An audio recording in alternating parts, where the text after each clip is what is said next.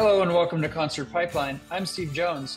Today on the program, we have a band called Tess The Details. They're local, they're from San Francisco, so I'm excited to talk to them about playing concerts locally and going to a lot of shows in the area, how they got their start, that sort of thing.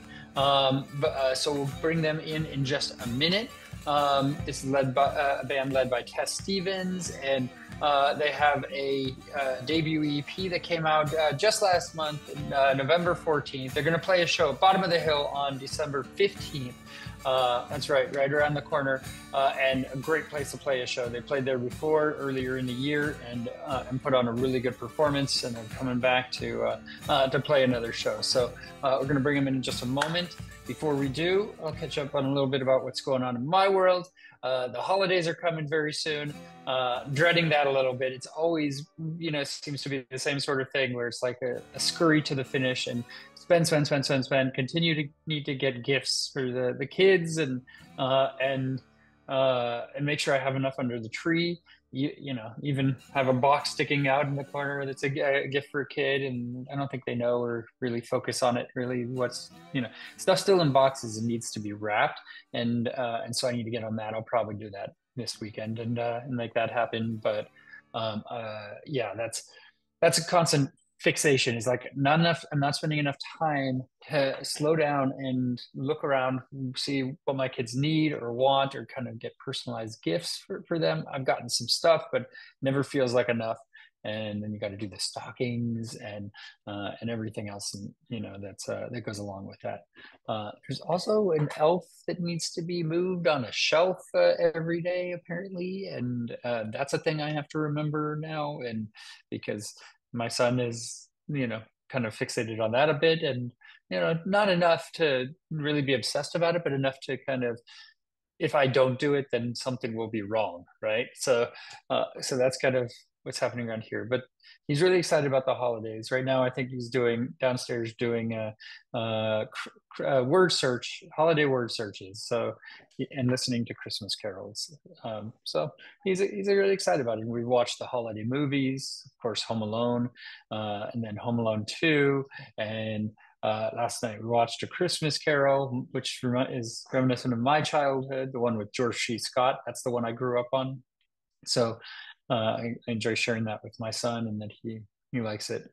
And then I'm looking forward to the road trip that I have with my daughter at the end of the month, where we're going to go down south and see Something Corporate, Andrew McMahon's first band, which is going to be a lot of fun. I'm really looking forward to spending time with my daughter. I've seen Andrew play Something Corporate songs over the past years, but not with the original lineup since like 2010 or 2012. So that'll be a lot of fun. I'm getting out duck hunting too. It's the duck hunting season, so that's an active hobby of mine, but it hasn't been that productive recently. It's been a real slow year so far since the opening day hunt, and so I'm hoping my hunt tomorrow will be productive, and that lots of birds will be flying around. I'll get to bring home a couple at least. So those are the kind of things that are going on in my world, and things that I'm looking forward to. So winding out the year. I'm not big on New Year's resolutions. I don't do that very much.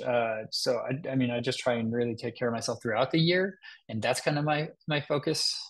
So as long as I'm doing that, I feel like I'm in a pretty good spot. So nothing really crazy on that front. Trying to think if there's anything else. I don't know. Might have a couple interviews here and there. We'll see. They're going to be pretty scattered over the next month or so as to when they actually happen. It's kind of the slow time of the year for band interviews, but also I try and take a step back a little bit and slow down myself so that I can just focus on other things that are around, because I take on too much. So I want to spend time with my hobby of duck hunting, really make sure I dive into that enough. I want to focus on my kids, and really just enjoy what's around. So with that, I think we should bring in Tess Stevens. She's in the lobby, so let's bring her on in. And I believe Gideon Berger is on in the lobby as well. So they are Tess and the details. Let's bring them on in. Hello. Hello, Gideon. How you doing? Good. How are you, Steve? I'm doing very well. And Tess, how are you doing? Hi, I'm good. How are you? I'm good. Thanks for doing the interview on short notice. Our pleasure. Of course. Thank you for, caring and reaching out and making this happen. We're stoked. Oh, of course. I mean, I've interviewed so many bands with Ravi over the years, and I mean, they all if they bring bands onto, if they're representing bands, I know they're going to be good. And so you've made a good choice by by working with them. Awesome. Cool. Cool. We're glad. Yeah, Yeah, they're the best. yeah. So we have a lot to talk about. We can start kind of at the beginning of your band and how you two met. I know Tess you kind of went into this venture as uh, kind of identifying as a solo artist, but it kind of came out to be something else. Why don't you tell me kind of the story of how you and Gideon met? Yeah, so I was looking for a place to record some songs that I had tucked away for a while, and I found this amazing studio called Modern Tone Studios in Lafayette, California, and it was like the fifth or sixth studio that I had like talked to, interviewed, whatever, and I hadn't really clicked with anybody yet. And nobody really got it, and I met Jacob Light, who produced this record, and um, he and I were just like instantly understood each other. He listened to the songs and then he had stuff to say about the songs and specific things he wanted from the songs and how he wanted it to sound. And a lot of the other people in the area were like, they're amazing. I'm going to make you the next Gwen Stefani. And I'm like, you're full of shit. Jacob like talked to me like a musician would talk. So I trusted him like immediately, and then we started throwing some ideas back and forth. And he's like, "Who's gonna play drums on this record? You have a drummer in mind? Because like I can track bass, like we're good with that, but like you need a drummer." And I'm like, I was thinking I could play drums because like I played drums in a punk band like 10 years before this, and I certainly was not going to make the cut. He goes, I know this guy. He's been a friend of mine for, a decade, and he's a studio drummer, and he's been in these bands. And he sends me this band, Useless ID, and I'm like, these guys are fucking huge. What are you talking about? He's in this band. What is going on here? And it was Gideon, and he came through the door, and we just started talking shit immediately, and he was so much fun. And 4 years later we have this album and this band, and it's just kind of like a destiny sort of thing. So I'm very thankful that I went with Modern Tone, because if I didn't, we wouldn't be here. So Hey, good decision. And so you mentioned the songs were you already kind of had them in place. Like you were they written? What status were they in when you kind of went to the studio? so this was for Patient 139, like the solo EP. So Mhm. I had them all written. They'd been hanging around. A couple ones were new, and a couple I wrote in like college. But we put some polish on them, and they changed into something that I, became really proud of. And then after that, me and Gideon started writing songs together and throwing things back and forth, and then ended up with enough songs to go, "Oh, we should probably record this. Like this should probably come out." So yeah. Yeah. Tell me about Patient 139. Who is that? Those were released right before COVID, right? And tell me about that. Yeah, so I had a little moment of I like to call it a moment of clarity, where I needed to like get my mental health in order. And Patient 139 was kind of the result of that, like working through a lot of that stuff. And by the time I realized that like music was the thing holding me together, I had taken like a very long break. Those songs just needed to be recorded. I was like, I'm gonna invest my money and my time and my effort, like all the savings I had. I was like, I'm going to the recording studio. Like this is the only thing I want to do ever. Um, so yeah, and then we put it out in 2020, and everything kind of went from there. Yeah. And Gideon, tell me about from your perspective when you met Tess, like what was that like, and when you heard the kind of where the songs were at and what your involvement was going to be. Sure, sure. So I had no clue of Tess. I didn't know her. And then our mutual friend, Jacob Light, the guy who produced her EP and our album later, who's a close friend of mine, we played in bands together years prior to that, reached out to me and he's like, hey, this girl came to the door. She has some songs. This is good. you should come and check this out. She's looking for a drummer. You should play on this. And Jacob is one of those people that I really trust. I really value their opinion. And when he called me up and he's like, "Hey, I need you to listen to this," I listened. And indeed, he wasn't lying. The music was fantastic. 4 songs, straightforward, really catchy, well-written melodies, lyrics that are also approachable, but also makes you think. And when I got in my car and drove to the studio and actually met Tess, I was like, okay, cool, we're having a laugh. Like, this is fun. I've done a bunch of sessions, and oftentimes it's like it's a session. It's like a very business kind of relationship. But over there, like from the first moment, like we're friends. Like we hit it off, and it was fun. So we did that whole run. Like we did the recording, and that was like right when COVID became a thing. So we're like, okay. So and I immediately realized, okay, this is not gonna, turn into anything like real. However, in the background, Tess promoted this EP and pushed it and got popular and people cared about it and everything. So throughout the pandemic, we also started conversation about, hey, I actually wrote a few songs, I actually have these things. And we started the whole process of back and forth. I'm sending ideas, Tess sending ideas. We like work on these songs, we form them. And then we're like, at some point, we have like 15 songs. Like is this the A word? Are we working on an album? And again, like once we realized there was a bunch of songs, we found ourselves in Lafayette, in Modern Tone Studios, with Jacob yelling at us again and producing this thing, which was amazing experience. And I hope it translates to the record itself, that we were having a lot of fun, and we really cared about every little piece that went into this record, from the songwriting to the lyrics to the melodies to the takes themselves to the recording process, how we placed everything. That's what basically originated the whole details idea, like the attention to details kind of thing. But yeah, that's where we are today. Yeah, I like it. And Gideon, you've been in bands for like 20 years or so, right? And so I'm curious, with tell me about the dynamic with a female-led band. Have you had any bands with females before, or is Test your first? Good question.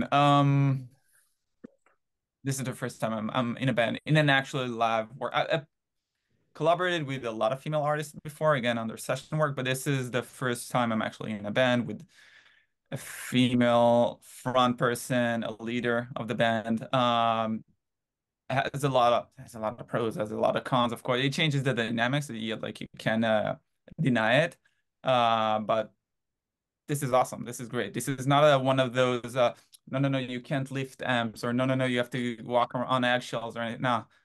This rock chick has a thick skin, and she's experienced, and she knows how it works, and she's like, how should I say it? One of the guys kind of thing. And it's awesome because the regardless of gender and all that whole conversation, like the fundamentals are there. She knows how to hold the guitar, she knows how to sing, she knows how to rock. Everything else is, Yeah, it's all extra. Yeah. it's all there. And so Tess, tell me about working with Jacob. I mean, Gideon mentioned, him yelling at you and all, but what did he bring out of you both in terms of creating the album?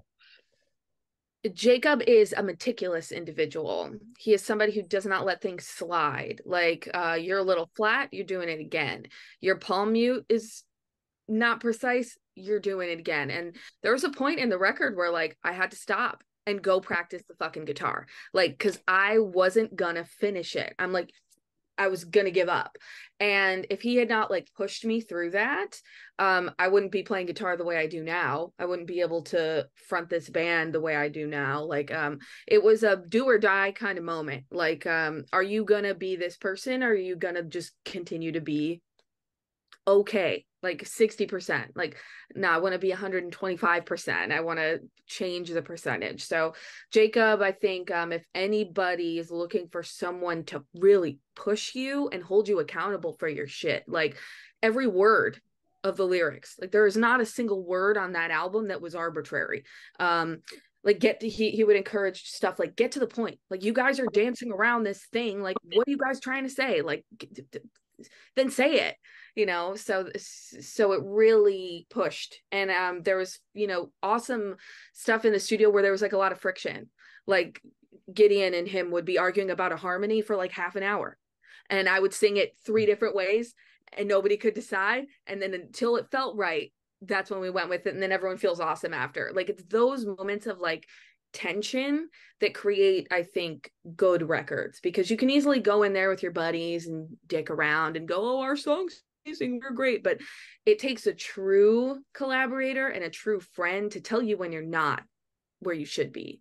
So I think that that's something that can be intimidating for a lot of people, but he doesn't let you make mediocrity. Like he's the kind of person who that does not slide in his studio. And it's, if you look at like the best of the best, that's the quality they all share. They are dogged in pursuing the best sound possible. So we're very, very grateful to have worked with him on that. Yeah, yeah, that's great. And Gideon, I want to ask you about Canary. You said Canary is actually the first time I dared to say, "Hey, I think I wrote a song," and the immediate response wasn't "Get fucked." So that was another first for you. So tell me about that. Like the breakthrough with Canary. Sure, sure. So until today, if you ask me what kind of instrument I play drums. Yeah. But you also play guitar, and you had a mean ass beard too. I saw like you like that beard is something to be proud of, by the way. Yeah. Hopefully, you just took it off and have it on a wall or something, because it was brilliant. Of course, it's here in a case, in a flight case with a lock. We So condition it every day. yeah, my go-to instrument is drums. However, throughout the years, I was always attracted and like fascinated by guitars. At some point, like 5 years ago, I actually pulled the trigger, bought a guitar, started playing it a little bit. I'm still trying to play it. Um, but I wrote a song. I felt like I recognized, like, hey, I think is this the S word? Did I wrote a song? And I was always very intimidated, shy, call it whatever you want, like to share it with the bands I played in. I never brought it to it. I always played in band, but I would never dare to be like, I wrote a song. Here's the song. Nah, I never did that thing. So when we worked on Runaway, this is the first time actually, hey, I recorded the demo. I think this is a song. I send it over to Tess. 30 minutes later, she responds with that song, with lyrics, vocals, and all that stuff. And I'm like, damn, this thing comes to life. And from there, we worked on a bunch of other songs, but well, one thing led to another, and a few weeks later, we actually ended up in the studio working on these songs, producing them, recording them, stuff that we worked on together, stuff that maybe I came up with a chord progression for the chorus, the verse, maybe both. We worked on it, we created it, but I'm like shocked because that was the first time I'm contributing to a song beyond the drums, of course, and maybe like a little simple arrangements here and there, which was really amazing. And as a musician, that opens a whole new, maybe even part of your brain to like understanding that part of the song is being evolved. Like, how do you write the music? How do you write the chords? Tricks you can do. It turns you into a better like musical communicator. Uh, it was awesome. It was awesome. And really, again, and then one thing led to another, and I started playing more instruments and like a little bit of bass, a little bit more guitar, and yeah, it's cool. It's fun. I'm very thankful and appreciative to be in the opportunity where somebody actually gave me the opportunity to bring my music, and now it's on vinyl. It's there. It's in print, right? So I want to go back, and I want to kind of ask you both about your childhoods a little bit and kind of the music that you were raised on. And I guess we'll start with Tess. But your dad was more rock and roll, like classic rock. Your mom was more pop. So tell me kind of about that blend for you, and kind of how did that build your foundation? Yeah, my dad's an odd person. He had me listening to everything from like Bruce Springsteen to like the Dixie Chicks, now the Chicks. Yeah. So I listened to a lot. We listened to like Cher a lot. which was odd. That was from your dad's side? Oh yeah, no, my dad, like I said, an odd man. In a red Cadillac, I remember listening to Cher in the early '90s, just like sitting there going, "Wow, I don't know what's going on."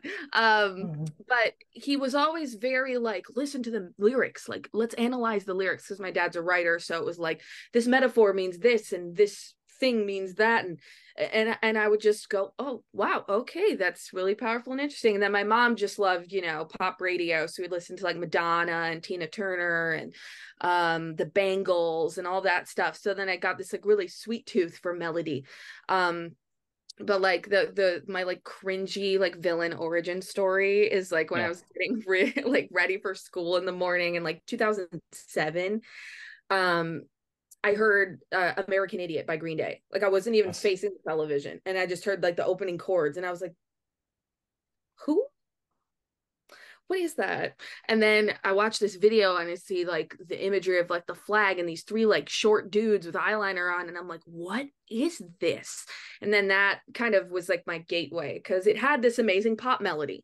But then it had these huge guitars, and like that album's mixing is like something that hits you in the face immediately. So it was kind of the gateway for me. And then of course all those other bands, in that area, like Alkaline Trio and Fall Out Boy, My Chemical Romance, like that was where I started. And then I somehow ended up really loving bands like, The Clash and the Ramones and the Sex Pistols and everything in between, and like Joy Division, post-punk, Depeche Mode, The Killers, like anything that had a guitar and a good melody, I was just obsessed with. So I'm the oldest, so I kind of had to like set the cool standard, and no one listened to me anyway, none of my siblings. But I think that was kind of like the formative thing of like, I have to pick up a guitar. Like I asked for a guitar immediately after hearing that album. So yeah. No, that's a good story, and there's a lot more you said that I want to come back to, because I want to, being as you are from the Bay Area, I want to talk to you about shows and venues and all of that. But we'll finish the origin story piece first and then come back. So Gideon, why don't you tell me your origin story? I know your brother has a band too. Were you both kind of raised in a musical environment? Sure. Yes and no. So yes, both of my brothers actually, I'm the youngest out of three. Both of my brothers played in bands since ever. One brother played in a black metal band, the other played in punk bands. Um, the one who played in punk bands still does it till this day. It's Ishai from Useless ID, who plays in a bunch of like punk rock, hardcore, and heavier bands. So yes, I grew up in a musical home. Like there was always music in the living room and in the rooms and such. So I was exposed to like punk rock and all that stuff at an early age, which which is a blessing and a curse, you could say. But yeah, it was always there. Having a no or didn't grew up in a musical house, there was never a ton of support for being a musician. That's not the type of home I grew up in. It's not like I grew up and people put drumsticks or a guitar in my hand. It wasn't like that. But we snuck outside of the house and then we went to play in bands. Um, so it was great to have that exposure to that subculture at an early age. Like growing up listening to anything from Metallica to Bad Religion. It was awesome. And till this day, again, till this day, me and my brother, we have a great relationship. We send music back and forth to each other. We ask for each other's opinion. I actually played with him in Useless ID for a few years, which was awesome. That was a fantastic experience to see to operate and play in a band of that scale and go on those kind of tours and learn a lot of the do's and don'ts. Um, so yeah, very, very thankful for the childhood I had and the home I grew up in. Yeah. And where'd you grow up? So originally I'm from a little city in Israel called Haifa. But yeah, born and raised in Israel and moved to the US in 2016. Yeah, and you got to play shows in Israel fairly recently also, right? What was that experience like? Yeah, so it's a funny story. Before joining Useless ID, I played in a band called Kill the Drive, which was also active overseas. We've done tour in the US and Japan, things like that. Earlier this year, I was visiting home. I was visiting Israel, and I realized the guitar player in that band was Jacob. the guy who produced Runaway. I was visiting Israel, and he was visiting about the same time, and we immediately started connecting the dots, and we're like, should we do the R word and have like a reunion show kind of thing? And we start like, and my statement was, if it gets too hard, I'm not doing it.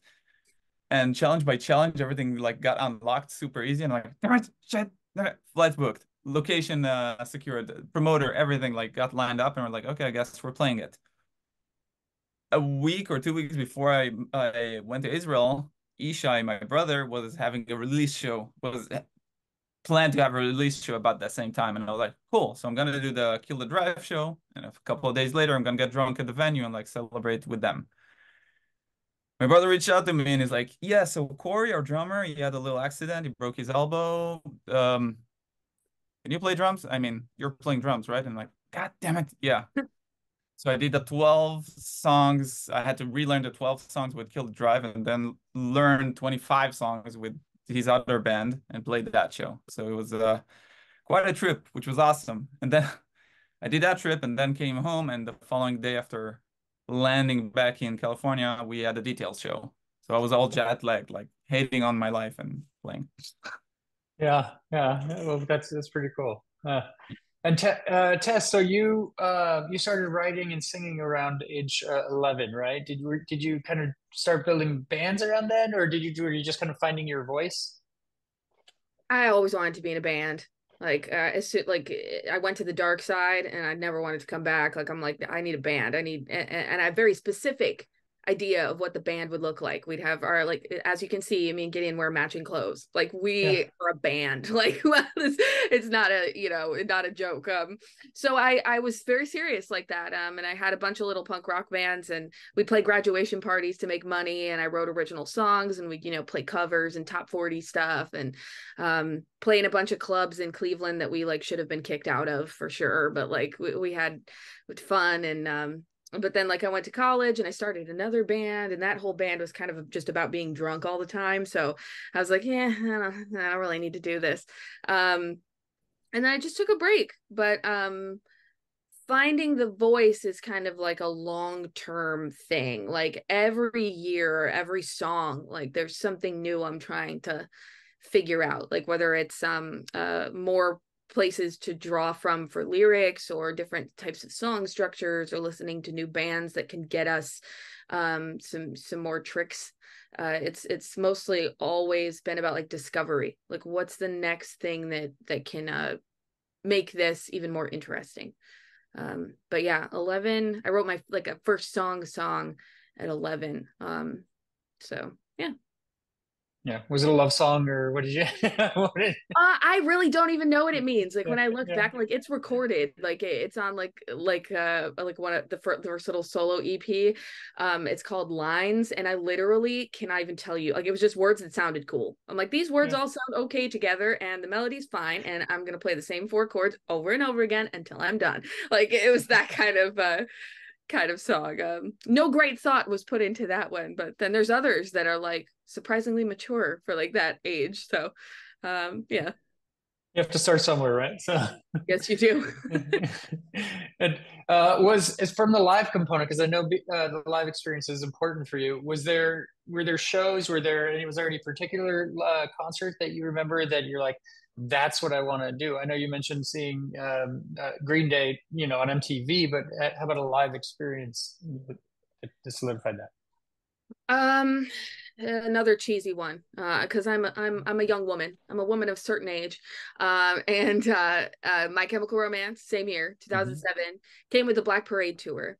And I had watched like concert DVDs like Queen's Night at the Opera with my dad and stuff and saw like what a show looks like rather than a set.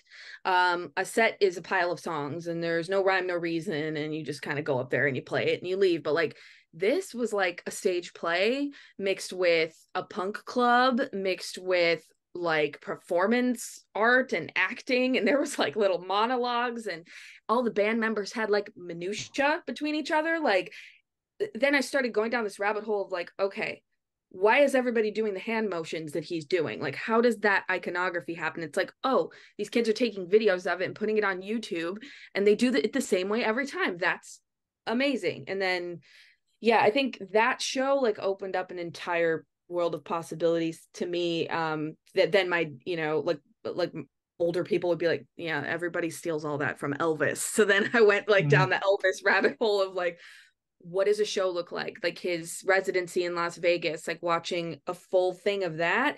He had bits with the backup singers. He had bits with the guy who brought him a towel. Like he had stuff going on all over the place.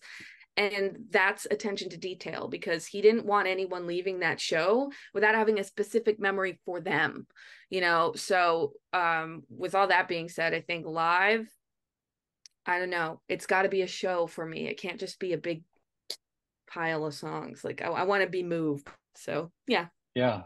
Yeah. No, that's great. And it's so cool that you study their performance, their experience, how they, their inclinations and what they're doing on stage and everything to kind of build that into what you do. And, yeah, I interviewed My Chemical Romance in like '05, I think, at Big Warped year. Tour.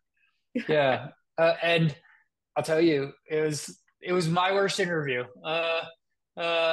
Because this was before smartphones, but it was the weirdest thing. I was backstage interviewing bands and stuff, and most of them we set up ahead of time, and so I had time to research and kind of know what I'm talking about. And then, My Chemical Romance was playing, and they weren't doing interviews, but for some reason, I was signed up to do an interview with them, and I didn't set it up, and so it was odd. I mean, I didn't know much about them other than they were exploding and very big, and so I don't know. I pulled out 5 minutes or something, but there were like 25 people standing around backstage taking pictures. It was weird, but also, but yeah, that was an interesting moment. And um, yeah, and American Idiot too. I wanted to share a story on that. I saw them probably around that same Green Day around that same time at ATT Park, and playing the American Idiot songs, and then like 2 weeks later at the Warfield.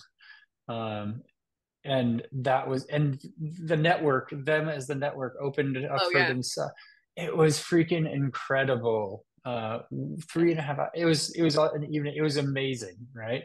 Yeah. Uh, Because I think the thing about bands that last that I've noticed is that their songs sound the same in a stadium as they do in a club for 12 people.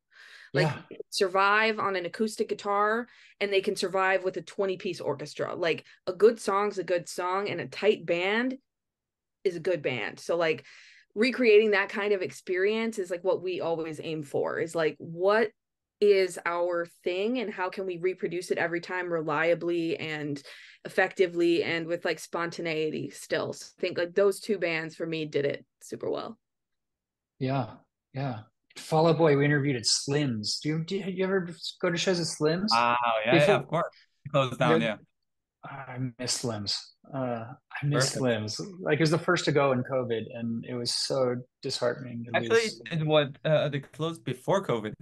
Some other venue bought it, something, but yeah. It No, it, They it were turned going to into turn it into a nightclub, I it think. turned yeah. did anything come of that? I heard it was turning into a nightclub. I don't know. I don't. They turned to a club called Yeah, YOLO. I don't know if it's still around. yeah, I'm scared, too scared to walk that street now. I don't want to look. yeah. I know. It's so sad. I grew up like going to shows at Slim's and everything, and like it was just a piece of my history and everything. What Gideon, any memorable shows for you that kind of helped influence you? Yeah. I don't know if you're familiar with them. There's an Australian band I'm a huge fan of called Frenzal Rhomb. Rings a bell? I Have you don't ever? know. No, No. no, Yeah. no. So it's an Australian band. They play punk rock. I think they're signed to Fat Records. It's like a good mixture of like melodic punk rock, a little bit of hardcore, a little bit of pop punk, really technical stuff. Excellent musicians. So they actually, I don't know why those people are crazy, but they toured Israel. They played two shows in Israel in 2003, and they played my hometown in Haifa. And I remember they had the perfect balance of playing extremely well, super technical stuff, crazy as drummer. Like I'm a fan of that guy till this day. But in between songs, they were like it was a stand-up comedy. They were so funny. They were hilarious. I remember their guitar player was wearing a dress just for shits and giggles, just to be weird. Um, and they made so many jokes. And yeah, it was just entertaining. And I didn't listen to the music up until that show. So that was one of those shows where I showed up. I didn't know what to expect. I saw the live set and then I immediately became a fan. And again, no major production, nothing crazy, just a black room, dark room, and four dudes, four Australian dudes who make so much fun, and they're like so funny and hilarious. And then when I got into the actual songs and the records and everything, I'm like, oh, okay, they're actually like a good band. The songs are effing amazing, you know? Yeah. So that was awesome to me. Um, one more experience that I think Tess heard this story before. One more show that really influenced me was Sing Bayside, which I'm sure you're familiar with, Okay. Yeah. 2007. So Bayside is a complete different animal from what I just described. They're slow. Their Yeah. songs are a little slower, a little heavier. They're not really a funny joke band, not super serious or like a lecturing band, but they're not really jokers. And one thing that really impressed me is that they played their songs 5 or even 10 BPM slower than the record. And Really. at that point, 2007, my go-to approach was always the faster the better. Play fast. Like if you can pull it off fast, you win. They played it slower, and I was like, slower the heavier. It's cool. It has a different like effect. So that was, and again, they played well. It was awesome, and I knew Bayside at that point. I knew their songs. I knew everything. I was really looking forward to that show. But when I saw them, and I'm like, your shtick is to play tight, to have really good songs, but to play it a little bit slower. I was like, I learned something new today. And from that moment on, every band I play in, I always make sure to not to play slower than the record, but to make sure I don't rush, to make sure like I play in the right tempo, because that makes everybody's life on stage easier. And for the listener, like the audience, like it's easier to follow. If you go, the songs just get Yeah. lost. So yeah. Yeah. Yeah. Yeah, that's, I mean, I don't know if I've seen Bayside live, maybe at a Warped Tour or something. I'm sure I have back in the day, but because they've been around for a while. Yeah, and so tell me about kind of the voyage over the last couple of years. Obviously, you all started your band in 2019, and then this little COVID thing happened, and tell me about kind of starting a band right around that time. Like, how do you get out? How do you kind of how do you move forward with the creation of Tess and the Details? So it's funny, we kind of didn't know we were a band until like later. Like we were Okay. just kind of writing songs together and stuff. And once we kind of got into the studio for Runaway, and like a few months, like a few weeks into that, we were like, oh yeah, this is a band. Like this is gonna have to be a band. Like we're gonna have to do something about this. And this iteration of Tess and the Details as it stands now is less than a year old. Okay. We found our lead guitar player Dustin Galecki and our bassist Lawrence Hood, and they've been amazing. But we played our first show in February of this year. Started practicing, after the record was done, when we had mixes to share with people to go, hey, like, would you be interested in trying this? And we clicked with these guys really well, and they share a mindset with us, and it's so much fun. But throughout the pandemic, we just kept writing. Like writing was the thing that was like, what else are we going to do? We can't play. So I was doing like the TikTok stuff in the background, like trying to keep the fire burning as we're like trying to figure out what we're going to do. But yeah, that was kind of my experience of it. Yeah. And Gideon, any different for you, or you just kind of you're at the same spot with Tess? Yeah, it was very similar. I mean, I'd played in bands through all this time. Like I had bands up until COVID really erupted, exploded, became a thing, whatever you define and call it. And at that point, all my bands and all my touring just disappeared, like fizzled out. And the Details project is the only thing that kind of kept going because we kept writing. Like we didn't let it stop us. So we had working on demos and stuff like that. But after we worked on Runaway, recorded this thing started taking shape, these 12 songs, we realized like, what's next? We're going to put it on the shelf? No, this needs to be on the stage. And that's when we connected with Dustin and Lawrence and basically hustled. we're constantly hustling, constantly reaching out, constantly looking for opportunities, working with other people, other bands, booking shows, stuff like that. And that's when we got the first opportunity to play a show.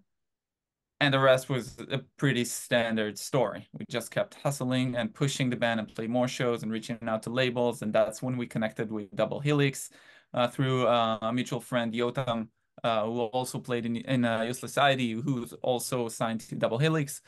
Um, and so far, things have been moving very organically. Like the beginning of this project, I hate that word. The beginning of this band was weird because it was a solo project that was really shifting into a band, but then the global pandemic happened, so that stopped this. But we kept pushing however we could, like online, stuff like that. And then once the second it became normal to get to be in the same room again, dang, we finished the record, we connected with Dustin and Lawrence, we found ourselves and playing our first show. So yeah. And your first show was the Bottom of the Hill show in February, right? Yeah. Yeah, and you played with Skating Polly. They're a cool group. I've had them on a couple of times too. So how was that experience playing with Skating Polly at Bottom of the Hill? It was so funny because I got this message from their booking agent, Margie, a very sweet lady, and she's like, I'm like, is this a spam message? Like, did she mean to message this band? Because we had like 70 followers. We had no music out. Like, we had like a couple of like dingy, like at our very bottom of our Instagram post, just like bullshit. Like, we just like, we weren't real. Like, we weren't a real band. But she heard something and she was like, you guys, blah, blah. Then I look them up and I'm like, these guys are huge. Like, what are we? And then we get to we finally get to the venue and I'm like, Gideon, there's a line outside. There's a line of people, of kids. There's a line of kids outside. And it was so wild. The room was packed and we played second. I fully thought we were going to play first. We played second. And then, like, as soon as these first four chords of Blondie's Gonna Die open, bouncing, I was like, oh my God, this is the best thing ever. So yeah, our first show was a major blessing, which is why we wanted to come back to Bottom of the Hill after a year of work and celebrate the record release, because that team there, Lynn and her entire crew is so not only like kind and respectful, but they like really care. Like they care about the bands that come through. They care about the shows they put together. They like maintain their all ages license, so there's food when kids are there, and like it's a really welcoming environment, and it's just the best room. Like it's the best room in San Francisco. It's so much fun. And even if like everything in the world goes wrong, as long as you're on that stage, you're gonna have a great time. Like it's just a great place to be. Yeah, it is a cool venue, and then you can even be behind it and kind of see through the glass and everything to the stage. It's a good place to be for sure. I've seen some good shows there over the years. So and there's kitty cats in the backyard sometimes. It's sometimes the cats in the Mm-hmm. backyard. Yeah, exactly. Yeah, no, it's a good place. And Gideon, you had a good experience there as well. Always. I love Bottom of the Hill. So first time I actually been to Bottom of the Hill was in 2007. I played in Kill the Drive. We toured the US for the first time. And I went there to see No Use for a Name, Flatliners, and Whole Wheat Bread. And I remember waiting outside the venue, and I saw it was so surreal. I saw Fat Mike and a bunch of people in band, Joey Kip, and a bunch of people in bands that I grew up admiring, like having not drinks, but having a laugh outside, like smoking. I was like, it's so surreal. And after moving to the US 2016, joined other bands, played a few shows in Bottom of the Hill. I'm like, I'm still can't believe that I'm fortunate enough to play shows there. Like, Yeah.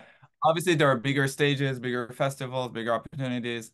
F all those things. Bottom of the Hill, best venue on earth. Like, swear to God, in my book, number one. So the fact that we're playing there next week, Mind blown, right? Yeah. exactly. No, that's pretty cool. My favorite, I'm partial to the Fillmore. I have, that it's just there's so much history there. You can get lost in the posters on the walls, and Oh yeah. it's incredible, right? I mean, there's just an energy. There used to even be magic in the apples. They've recently changed the apples to just generic whatever apples, and they're not the same. It's not the same. And I know that seems petty, but It's about the apples are details. it's in it. You get it. You get the details. And so, yes, tell me about the details of pulling together your live show. What do you have in store for next week? What does that look like? We like to call it a circus. It's like part circus, part stand-up slapstick routine, part stadium rock show in a club. We just like to have a lot of fun. And like I was saying before, like we don't play piles of songs. Everything is choreographed and thought out, and there's transitions and fun things that appear live that don't appear on the record. And we just want everyone to have a good time. So like when you come to a Details show, we hope that you just enjoy yourself and you can like let your day-to-day go and let whatever's going on in your life go and just have a blast, like jump up and down, laugh at us, laugh with us. Like it's a good time. So our live show is my favorite thing to work on. I love writing, love recording, love being in the studio, but like there's just something about like when you get on stage and you're looking out at people, and if they like it, just seeing the moment where like their wheels start turning, like what song or what lyric or like what put, like sometimes people are right away like just jumping up and down. You're like, okay, but I always look for the guy in the back that's like not quite paying attention, and I'm like, I want him, like I want that person to turn around, I want that guy. So I don't know, if you're a discerning critic, come see us play, because I think you'll have a good time. You're focused on that one person. It's like I always hear comedians say they're focused on the person who's not laughing. You want to make them laugh and everything, right? And you want to reach everybody. So that's a good way to do it. And I wish I could. Oh, go ahead. We're not one of those bands that are like calling the crowd to come closer, come closer. We're like, fuck off, that guy, come here. Get over here. Yeah.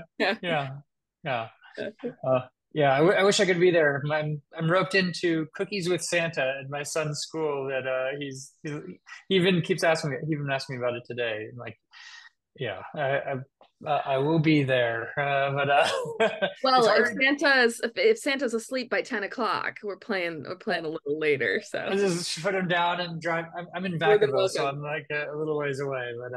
But it's harder to get to shows now. I have two kids, and it's harder. It's harder. I was to say that. So, but I enjoy talking to you all like this. So it's fun. Okay, so as we get into the holidays, what do you have planned for the holidays? What does that look like for you both? I'm going to be writing more songs, probably. Good. Yeah, spending time with family. There you go. Decompressing from this year and gearing up for next year. Like we're like mentioned earlier, we're always working, we're always hustling, we're always looking for more stuff we can do. So even when we go on vacations and we travel and stuff like that, the wheels are always spinning. We're always like online, in conversations, trying to set up stuff for our band for next time. So yeah, it's gonna be a mixture of that, like decompressing from the release show and gearing up for 2024. That's a good way to do it. And you're working on a West Coast tour? Yeah. Got some irons in the fire. We have a couple dates so far. We have one in Santa Cruz coming up with Swinging Utters, which is going to be really fun. And then we're going down to Los Angeles. So we're working on a couple things and some surprises. So it should be a really, really fun start to the year. I like it. Well, Tess, Gideon, thank you for taking the time today. I really appreciate it, and enjoyed learning about your rise to where we are now. I wish you the best of luck at the Bottom of the Hill show as well, and the other shows coming up. And I guess I'll say happy holidays too. So you too. Thanks so much. That was the interview with Tess and the Details here on Concert Pipeline, and that takes us to the final segment of the program, the music news.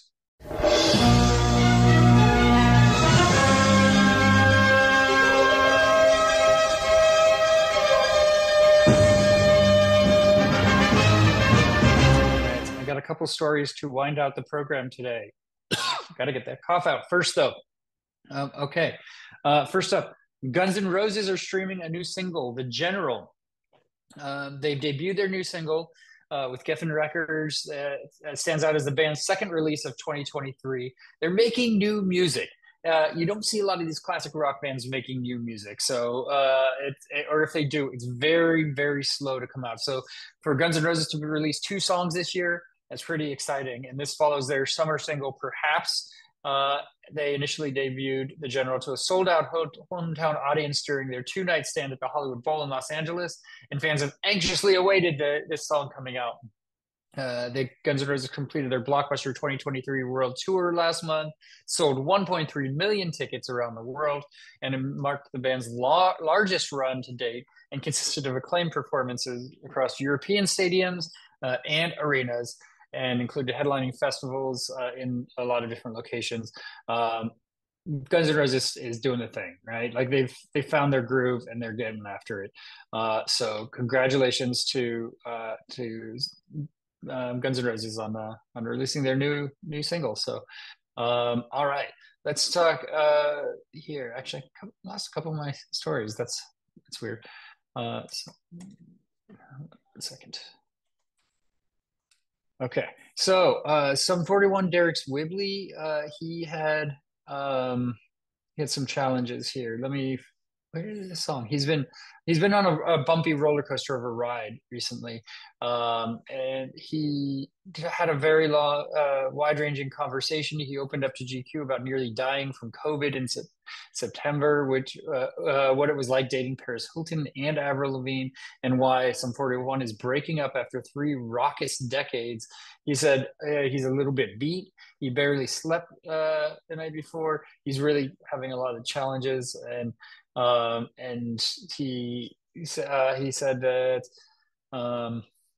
he's just he's cleaning up a lot ultimately. So he's trying to fix a lot of what's going on in his life and make things better. And he's been making music with Sum 41 for 27 years.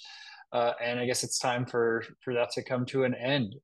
But his rise with COVID, and then he had pneumonia afterwards.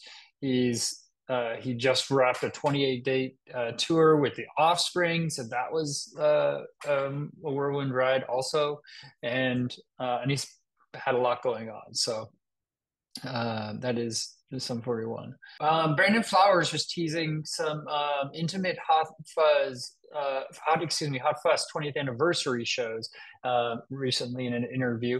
That was their debut LP. It was released on June 7th, 2004, and featured Smile Like You Mean It, Somebody Told Me, All These Things That I've Done, and Mr. Brightside, among others. So many hits on that album, and it's been 20 years. He spoke to Zane Lowe on Apple Music Radio, and he says he's got 20 more years in him.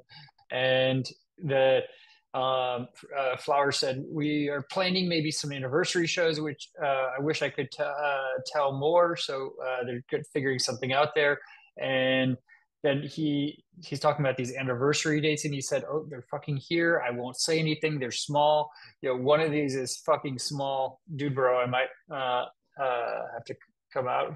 I mean, that was these are small venues pretty much that he's saying. It's going to be really intimate, probably really hard to get tickets. But they want to make a record also.